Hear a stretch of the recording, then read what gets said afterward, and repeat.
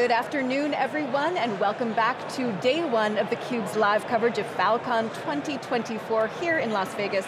I'm your host, Rebecca Knight, sitting alongside my co-host and co-analyst, co-founder of theCUBE, Dave Vellante. We have very exciting guest. We have George Kurtz. He is the founder and CEO of CrowdStrike. Thank you so much for coming back on the show. As always. See you, George. Yeah, good to see you. So this show it's your biggest fal.con yet. 6,000 attendees.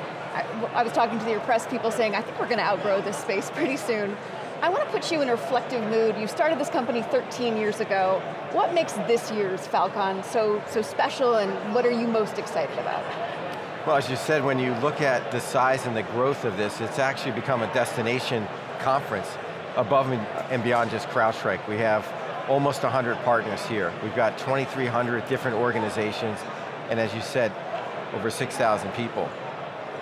I think it could be a show that continues to gain momentum and something that goes beyond just CrowdStrike. Sure, it's our event, but customers want to talk to partners. They want to hear about how we and others are solving security problems, and I think it's a great forum for it. And if we outgrow this, fantastic, we'll make room somewhere, but at the end of the day, we want to deliver value to partners and customers and have a place where security people can collaborate. And George, I've personally given you very high marks. I think you've done a tremendous job of being transparent about the July 19th incident and communicating to the public. How is CrowdStrike communicating to its employees, its partners, its customers? What's the message on how you're moving forward? Sure, well, July 19th obviously was a transformational event for us, right? It was an unfortunate event for customers and us alike and anyone affected by it. But I think the message has been clear from our customers, right? Which is they understand, they appreciate the transparency, and they want to move forward as well. And we talked about what happened, why it won't happen again. And really what they want to do is get back to business. And I think what we heard consistently as we talked to hundreds and thousands of customers in a very short period of time is, we love your technology. It's the best in the marketplace. Keep doing what you're doing, right? Keep protecting us against the adversaries and keep innovating. And that is my message back. That was part of my message today. We're going to keep driving innovation back into our customer base. We're going to move forward, but we're going to be more resilient coming out of this, and we're going to help our customers be more resilient. This concept of resilience as a foundational element for us and for our customers. The fact that we need to adapt and our customers need to adapt, right? And we need to understand and recognize that they're all in different businesses and industries, and they have different requirements, right? To be secure and to be resilient, and we need to continuously learn and create that feedback loop of doing the best that we can, but also helping them continuously learn and adapt in their security. So it's a part of who we are, and it's a part of what we're doing going forward. But again, we're not straying from our knitting of focusing on customers and helping them stop breaches. Critical part of that message here is that business resilience, and of course having Satya on stage. I've talked to dozens of customers here, 100%. Super excited about that and really appreciate that happening. And you bringing Satya on, demonstrating actually the collaboration between companies that oftentimes have been competitors, so congratulations on that. Yeah. Well done. Thank you, and it was super gracious of him to come. We collaborated extensively from the initial phase of the incident through weeks after, and even to the latest security summit they had, and we appreciate that. And I think when you look at this incident and when you look at security, not one company can solve everything in security. And I've always said, security parallels the slope of the technology curve, right? So you need a lot of security players that are out there. Obviously we're one of the big ones, we're helping to consolidate, but it's an ecosystem, and we're partnering with Microsoft. We're helping them, they're helping us, but ultimately, both companies are helping joint customers, and that's what's most important. I've done many shows at the ARIA. My favorite moment of fal.con so far was walking into the hall and seeing, basically I call it the stack, all the layers. So yeah. I wonder if you could address that. You would call it the platform, right? And all the different pieces of it. You are a platform company, and I'd like to understand what makes CrowdStrike different. When I started CrowdStrike, there really was no security platform company. And when I looked across the other industry, whether it was Workday, or ServiceNow, or Salesforce, when you thought about security, there was no platform company. It wasn't any of the legacy players that you knew about. So for me, it was really to help transform security and bring it into that cloud era. Now, it may seem commonplace today, but it was revolutionary back then. And you had a lot of people going, well, wait a minute, you can do all this from the cloud, and the cloud is scary, and those sort of things. But what we did differently, and what we still do today differently, is we collect data once and reuse it many times. So we've really figured out that the architecture we built is best in class in the industry, allows us to very efficiently collect this security telemetry data, IT data, and then we create use cases on top of it that allow workflows to be created to solve security problems. Then when you add the AI layer on top of it, and we were doing AI before it was fashionable, that was machine learning back then, now we call it Gen AI, it's two different types. But that has really transformed security in terms of detection and prevention, and now this generative workflow that allows us to take 8 hours of work and compress it into 10 minutes. So that's the power of the platform, and that's the power of helping customers consolidate these disparate technologies to solve real security problems. Reminds me of the worm drive. Write once, read many. There you go, exactly right. You're too young to remember that. I am too young for that.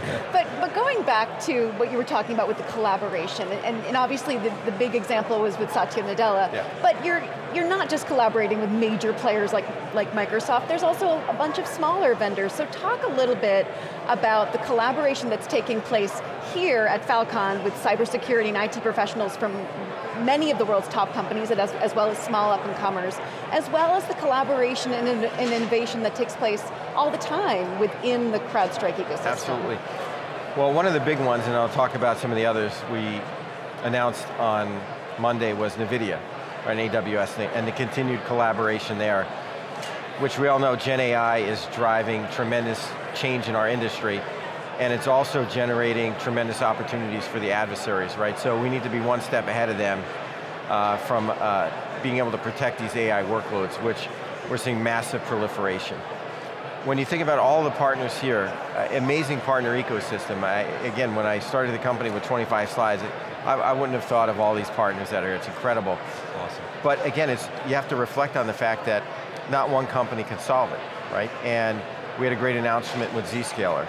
You know, we're more agent and cloud-based, and you know, they take care of many things on the network, delivered from the cloud. But you need that level of collaboration. But customers ultimately want to take the best of platform. Used to be best of breed, then it was best of suite, now it's really best of platform, and they want to assemble these together. They don't want to be engineers. They don't want to be integrators. A customer shouldn't be a system integrator. They should be able to take the best of platform, put them together, and that's really what we're helping to drive here. I want to ask you about next-gen SIEM. It sounds like a marketing term, but last year you announced Raptor, you took LogScale, you embedded it in. What's next-gen SIEM? How is it different than old-gen SIEM?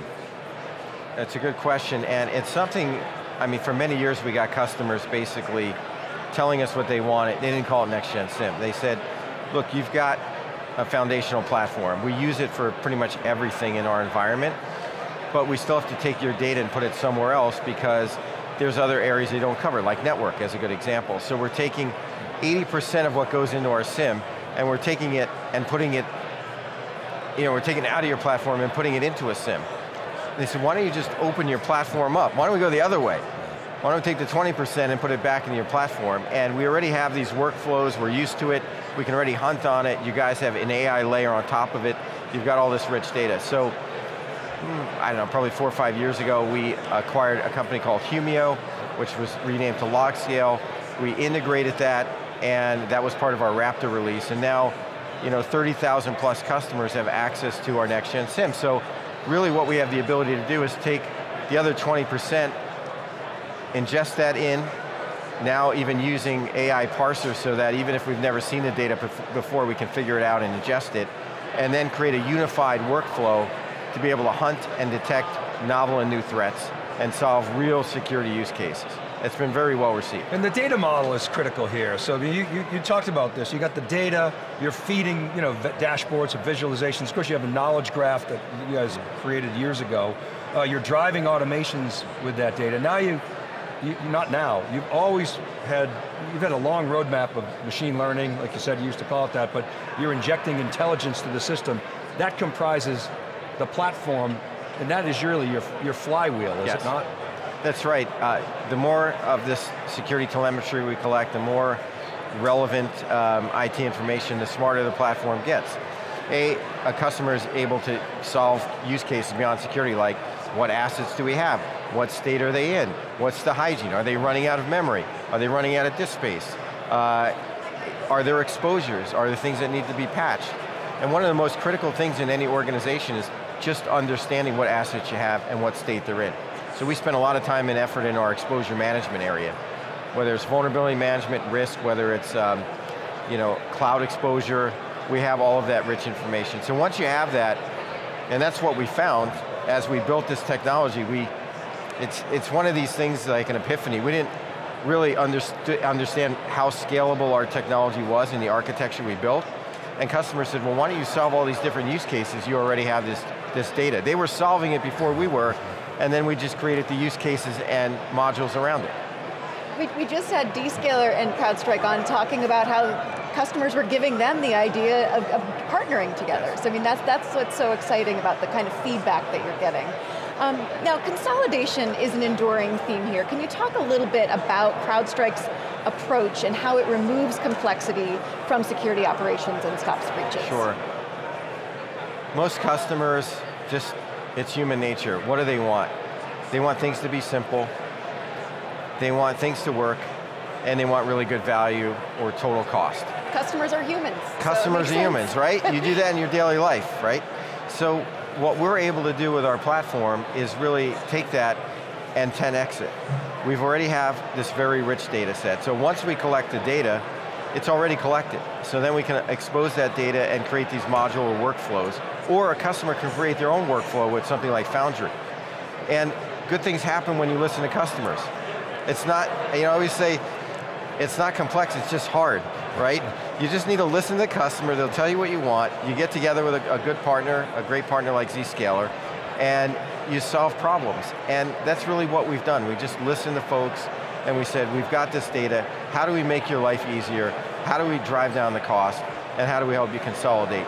And it really ties into things like Falcon Flex, I'm sure we'll talk about, but customers want it to be easy, and they want it to just work, and I think that's a hallmark of what we've been able to do. That's where I wanted to go. I wanted to talk about CrowdStrike Financial Services, which is a great business, makes it, again, easier for customers, and Falcon Flex, which I think plays into your resilience story, because if I can flexibly not have to go to procurement every time, and I can get a new module that I need virtually instantly, make it facile, that brings business resilience. So I wonder if you could sort of share with the audience what you've done with financial services and how Falcon Flex fits in. Yeah, so let's maybe start with Flex and we'll get to financial services. So Flex is something we announced late last year. We really got it going in the beginning of this year. And we've driven a tremendous amount of annual recurring revenue associated with it. That's one. Well, why is that? Well, how did we get the idea? We sat down with customers again and listened. And we actually had some of our biggest customers help us design the program. They came to us and said, hey, we want to do more with CrowdStrike. We want to buy more, we want to consolidate, we want more modules. But we can't keep going back through procurement. Like, it just takes too long and it's a hassle. And you saw maybe the keynote this morning where I said, everyone loves procurement, said no one, unless you're in procurement, maybe you do. But it's, and you have to go through the process, but how do you make it easier? And really the heart of your question is, how do you make these modules available to customers when they need them, and how they need them, and where they want to use them, so that you don't create these gaps or seams in their environment. So as an example, you have a customer may start with a bill of material, and then as their needs change, or as they have additional potential exposures, they can easily pull down that module and deploy it without going through procurement. Maybe they're going big in cloud. Well, they have to protect cloud, so they'll be able to deploy our Falcon Cloud Security very easily without going through that whole process. So it makes their life easier, provides better security, removes the friction in the procurement phase, and helps the partner.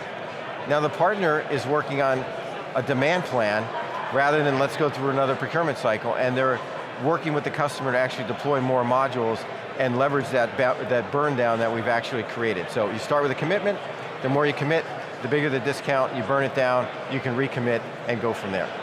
I want to ask you about the AI wave. There's still a few skeptics out there you've been around, you've seen waves before. What's the probability that this is a dud? What's your confidence that this wave, like many of us, think that it's bigger than anything we've ever seen? What's your take? I'm 100% confident it's not a dud. It's just revolutionary, and I'm sure many folks have played in their own world with a ChatGPT or a Claude or what have you, and you realize what you can actually do, not just in security, but across your life. So we're really in the early innings. I always say we're just getting out of the dugout, taking off the batting weight, getting ready to step up to the plate. That's where we are today. A lot of the Gen AI products focus on chatbots. Let's take the collective knowledge of something and make it available to our customers. We certainly have done that with Charlotte AI. Of the 10 years of doing this, we've got, as you might imagine, a tremendous amount of security intelligence and threat information. But the big piece of Gen AI, the next wave of it, is really these AI agents. And if you look at Charlotte, Charlotte not only can answer a question with the collective knowledge of everything CrowdStrike knows, but also can take action and generate workflows, and that's doing work on behalf of the customer. And that's the power of an AI agent. They're doing work on your behalf. And we spend a lot of time building Charlotte as a foundational element to our Falcon platform, and the ability to tie into all the workflows that we have. And you move from point and click workflows to generative workflows. And I think that's why this is not a fad. I'm with you. I mean, we're not even 2 years in to the GPT heard around the world, and we're already at LLM 2.0, which is what you just described. Yep. And 3.0 is going to really blow us away. Absolutely.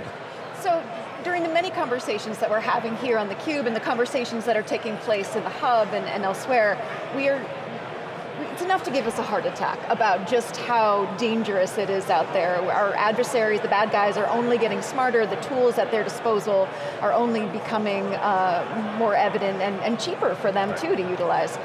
What do you see as the key trends that are shaping your industry going forward? I think there's two big themes. One is Gen AI, and then the second one is the time window has just been compressed dramatically on how these adversaries work and how fast they can execute their plans. It used to be hours, now it's minutes. And well, why is that? Well, when you look at the democratization of Gen AI, you can take a handful of, collectively around the world, collective handful of people. And I mean that, not 5, but lots of people, but in the grand scheme of 8 billion people in the world, it's collectively small. You can take their knowledge, and that's the tip of the pyramid. So you can take that, put it into a generative AI model, and then you can actually flow that collective knowledge down to the masses. So think of pyramid, smart at the top, pretty smart in the middle, and then you got the masses at the bottom.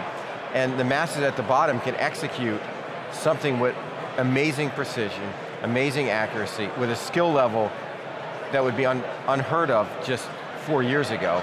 And they can do that in a compressed time window of minutes. So it's the democratization of these very esoteric techniques and making it available to the masses, which has really helped compress that time window. So, little story. Long time ago, back when Japan, you might remember when Japan was in its ascendancy and they were going to wipe out all the US companies, I was sitting in Japan with a very senior level person at a well-known company. It was actually in the book Chip War, but anyway. And he looked at me very deeply and said, how is it that American companies are able to innovate? Because generally, at the time, the Japanese companies, and even still today, you're starting to see this in China, they'll sort of copy and make a better product. And so, my question to you is, how is it that you won't stop innovating? What is it about the culture, the DNA that enables you specifically, but American exceptionalism generally, to keep innovating? I think you covered a few of them, which would be the culture and just the drive to come out with the latest and the best technology to solve a real problem. When I started this company, I saw the industry was just stale. And I talked to a few folks about my idea and they're like, that's crazy, that's never going to work, right? And we had a lot of the legacy players that would poke fun at us, right? Hey, that's never going to work. And slowly but surely, many of those players have fallen by the wayside. So I think it has to start with your DNA and your culture to never be satisfied and to realize that this isn't just solving a problem today. This isn't like you built something and it's good for 20 years, right? You have to continue to innovate in security because there's someone on the other side trying to out-innovate you.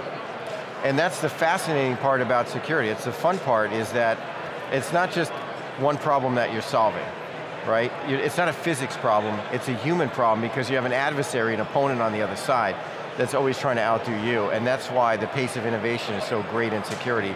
And that's why we have so many people at CrowdStrike that are dedicated to the mission of stopping breaches and driving innovation to help customers.